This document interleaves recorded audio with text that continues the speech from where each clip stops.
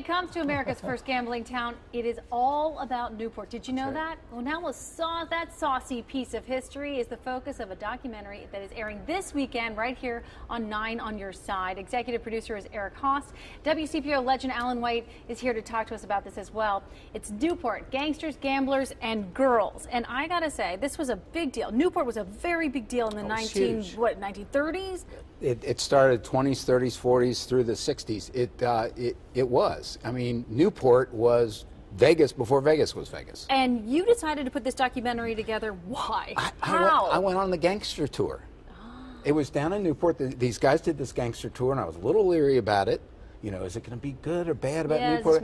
They did a great job. And I was so impressed. I went on a second time. I took my family from out of town. They came and we took and then they were looking to raise money to put it on a DVD, to get the history. And I've always wanted to get the history. There's a couple of books out there, but it was like, let's get something.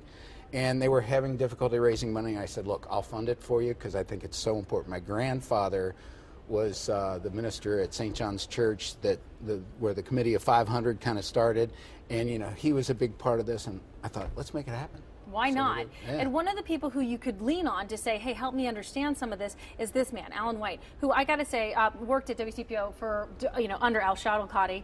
So you were battle tested, and you not only were hearing news when this was going on, but you were living this. I mean, you grew up in northern Kentucky. Let me tell you about it. I grew up in Dayton, Kentucky, and I was a senior in 1942, but we knew what was going on. Now, when I was a sophomore in high school, I laid my first bet at Barney's old homestead on Fairfield Avenue in Bellevue. I put in 50-cent bets. That was a lot of money. That was a lot of money, yeah. I did not know it, but at the time, the Kefauver Committee investigated and reported that Greater Cincinnati was the major layoff betting terminal for the country at the time. Betting was big time. But then Newport had a lot of things going on for business. Prostitution was big. Gambling is big. When I was a senior in high school...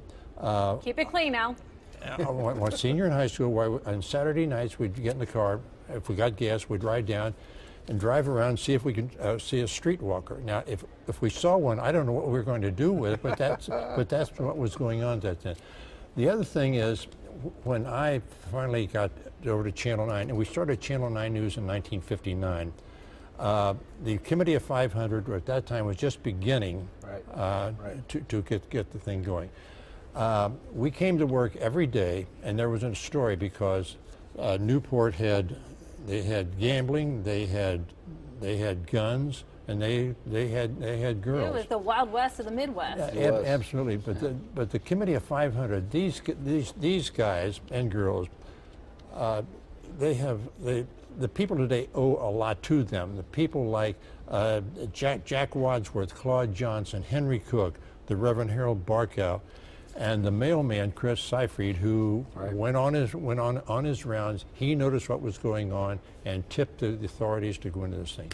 But at the time, George Google, the Newport police chief, was the only person in northern Kentucky who did not know anything about what was going on. And that seems ridiculous, and that's why this documentary is so fascinating. I got to tell you, I can't wait to watch this thing, especially now that we have casino gambling back. In the area.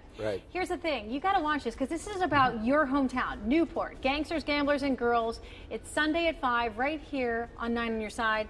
Al White, Eric Haas, thanks so much for coming and sharing this with us. I can't wait to see this on Sunday. I appreciate it. Thank you. Thank you. We have an update on a breaking news.